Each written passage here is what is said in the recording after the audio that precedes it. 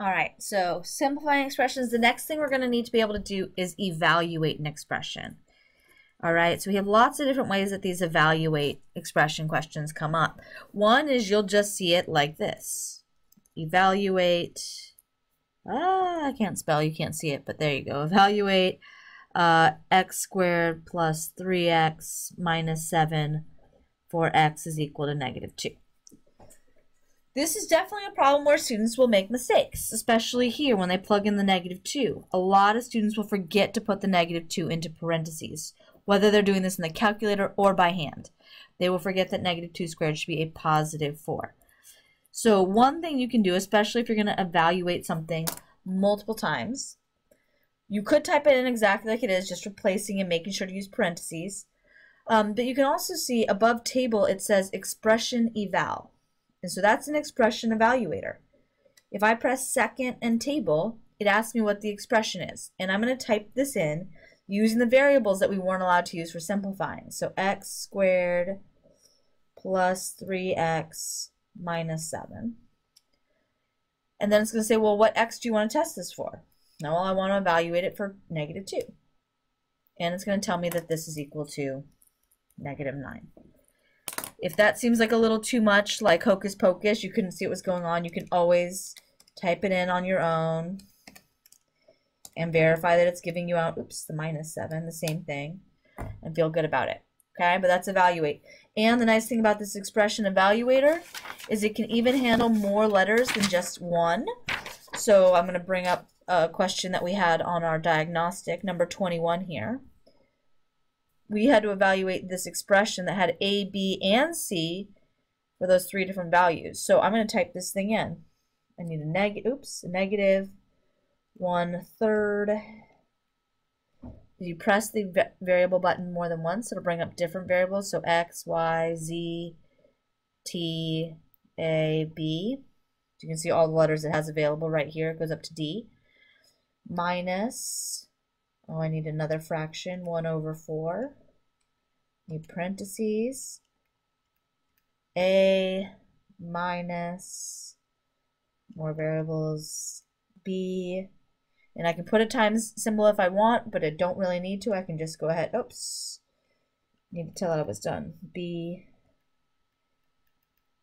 C. So now my expression looks exactly the same as what's written here, right? You can see it, go back and forth and say, yep, looks exactly the same. If I press enter, it asks me what is B, because it's the first variable. I can see I want B to be 3, so that's already in there. I've obviously used this calculator for this problem before. I want A to be negative 12, and I want my C to be negative 8. And it's going to tell me that this whole thing is just equal to negative 4. Now again, I can verify this by just typing it in exactly as it appears. B was 3 and using parentheses, minus 1/4. A was a negative 12, minus B times a negative 8, and I get negative 4 either way. So there's just 2 ways that you can evaluate expressions. One is by using the expression evaluator here. 2 is by just typing it in using parentheses. Another way you might have to evaluate is when we see things in function notation, right? So let's just say we had, let's do something fun that we haven't done in class. Absolute value of x plus 7. So absolute value, by the way, just takes whatever's inside of this and makes it into a positive. So if we were to evaluate f of negative 9 by hand, we would just replace the x with a negative 9. Since these are both inside of the symbols, we would simplify them first. So we got absolute value of negative 2. And the negative absolute value just makes anything negative positive. Everything is going to be positive. It's technically how far something is from 0.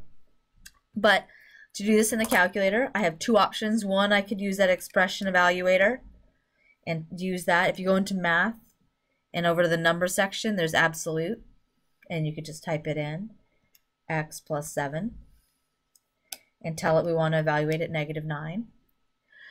You could also, especially if we're going to do more than one, you could use the table function and edit it, especially because we have function notation. So again, you could make this look exactly like the function that we have, x plus 7.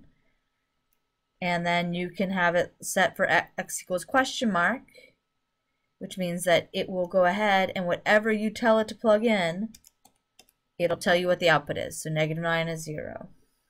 Oops, I didn't mean to press clear. I meant to delete some of these because it only has 3 at once. So I could plug in -9. If there was another problem that asked, well, what happens if you plug in +9? I could keep plugging in different numbers.